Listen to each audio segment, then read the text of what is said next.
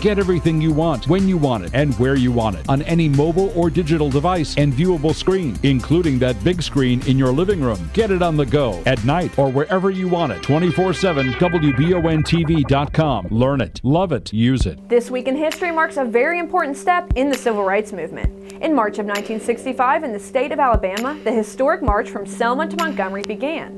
Led by Reverend Dr. Martin Luther King Jr., over 600 individuals began their 54-mile trek to Montgomery.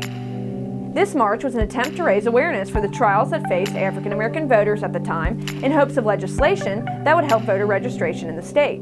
This march was one of the contributing factors that led to the Voting Rights Act of 1965, which helped guarantee the rights originally promised in the 15th Amendment to all American citizens by abolishing literacy tests and allowing for more federal oversights in local and state elections.